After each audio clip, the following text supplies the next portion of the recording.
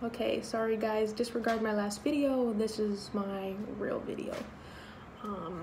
So I looked up virtual reality. It's a computer simulation where people can interact with artificial objects in an artificial environment.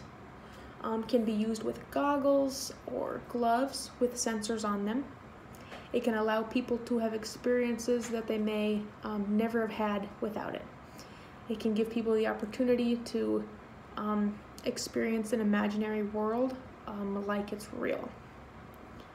VR can be used in medicine, military, agriculture, schooling. It uses two senses, hearing and vision. It's said to be the technology of the future. The title of my article is called Virtual Reality in Medicine, a brief overview and future research directions. So in this article, they kind of talked about the different applications of virtual reality in medicine.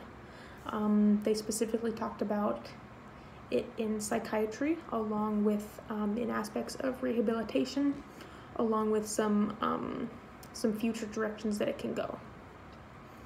The article mentions that it predicts that VR will be the #1 technology for training surgeons in the future, which is pretty cool to think about.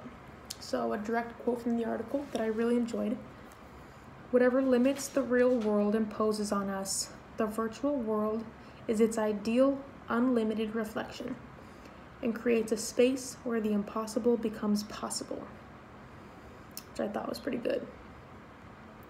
And then relating the article to the readings, I guess I was thinking about surgeries on the heart or the lungs or on the throat. It talked about how virtual reality could one day be associated with robots performing surgeries, using aspects of virtual reality to get us that far in technology. Along with, I read about hyperventilation.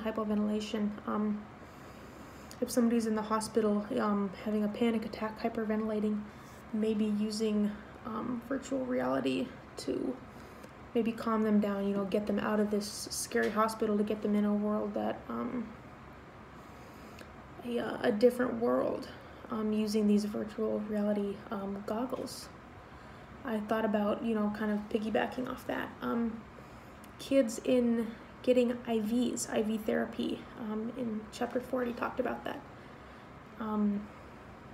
Kids with chemotherapy, using virtual reality to get out of the hospital and out of this treatment and going to a different world.